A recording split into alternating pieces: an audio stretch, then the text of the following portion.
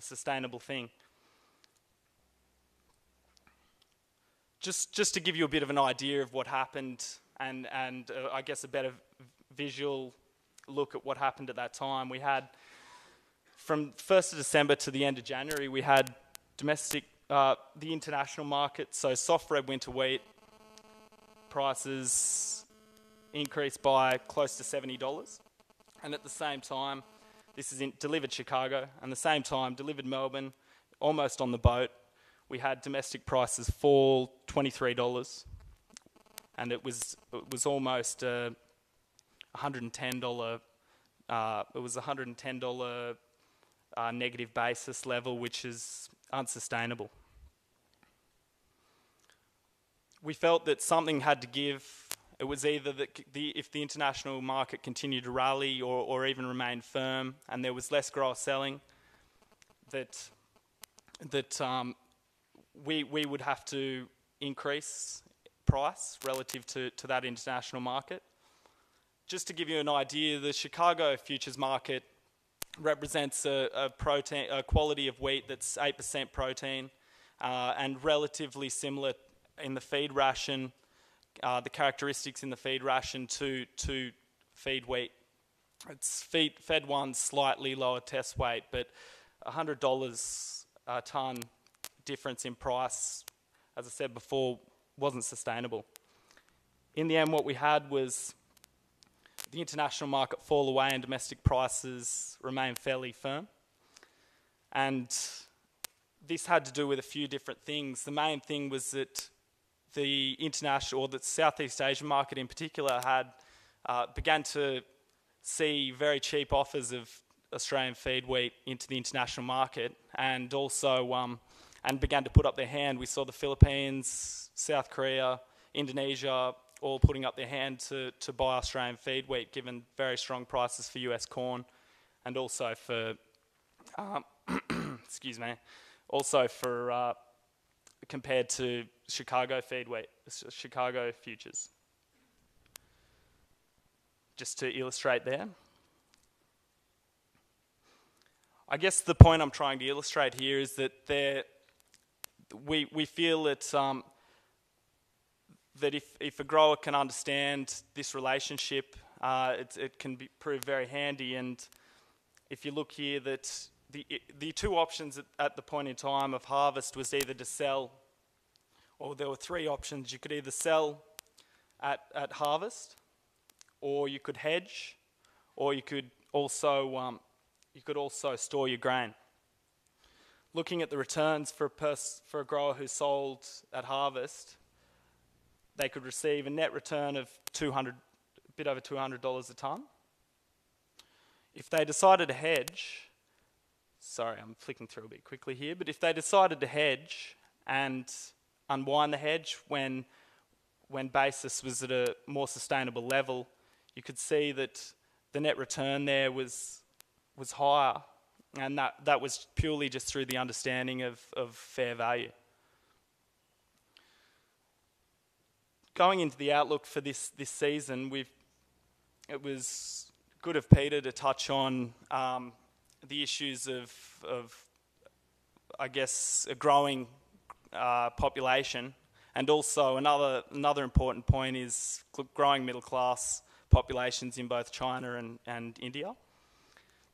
So some of the situation, or the key issues that we've got at the moment for the international market, which, as I said before, affects domestic prices, is production shortfall for the US hard red winter crop. We saw very good dry conditions there earlier, both going into the winter dormancy period and also coming out of that period, particularly in Kansas. Spring wheat planting problems for both the US, in the north of the US, and also in the southern Canadian states. The recovery of grain stocks in the Black Sea region after the devastating drought last year. Drought in Western Europe. Substitution between the corn and wheat markets, given a very strong corn market, and also European debt concerns. Just quickly, I get quite excited about numbers, especially supply and demand numbers, and I realise some people probably don't share the same sort of excitement. But I'll just quickly go through the key point here. We see production increasing this year by, or expected production increasing by 14 million tonnes, and at the same time, consumption really soaking up a lot of that extra production, leaving stocks to use relatively unchanged. Stocks to use gives us an idea of the supply-demand relationship, and as you can see, the situation isn't really as tight as we had in 2007, 2008.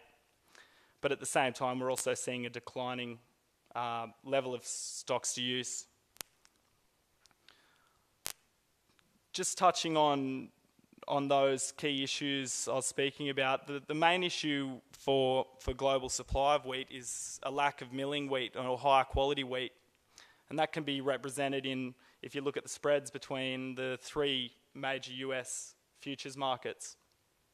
You've got Minneapolis, which is a 13.5% protein contract.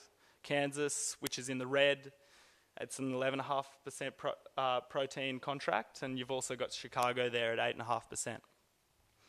As you can see, the spreads have really widened.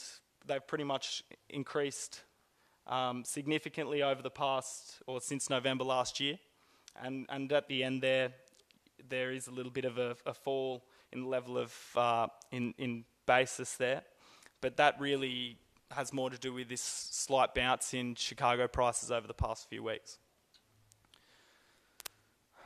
It's good to look at the US markets, but obviously there's a lot of other major suppliers out there.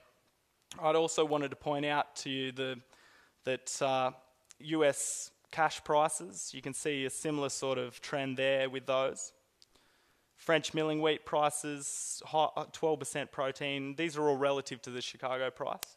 You can see basis strengthening, German milling wheat, and also Argentinian milling wheat. Given this information, prices globally, it seems to us that milling grades are currently undervalued for new season. And I guess if you look here at the spreads between current prices and new season prices, you'll also see very, very heavy.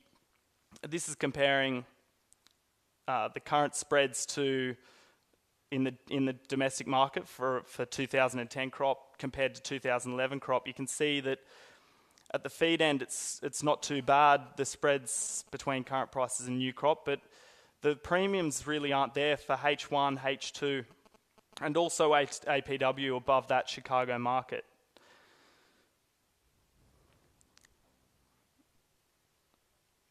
So I guess the take-home point with this is that, as I said, we feel that under the current conditions, the global market is going to be looking for Australian milling wheat as we roll around to harvest as a supply to fill that supply gap in Europe and also Western Europe and also out of the US hard red winter wheat belt and spring wheat planting areas. At the same time, we've also got global feed grain supply and demand, which is showing a pretty significant increase in production, but also, once again, consumption and lower carryover stocks due to the Russian situation really offsetting and actually decreasing stocks use for the feed grain market. As you can see, I thought I'd just point out that the relationship between wheat and coarse grains or feed grains is going to play a very important role this year. And you can see here that with wheat grain, with the wheat market stocks to use, looking at the supply and demand figures for that, it doesn't paint an overly tight picture. But if you combine that with the coarse grains, just going back here, 12.9% stocks to use, very tight feed grains stocks internationally. You can see when you add the two together and you recognise the substitutability between the two markets, it's actually a pretty tight market.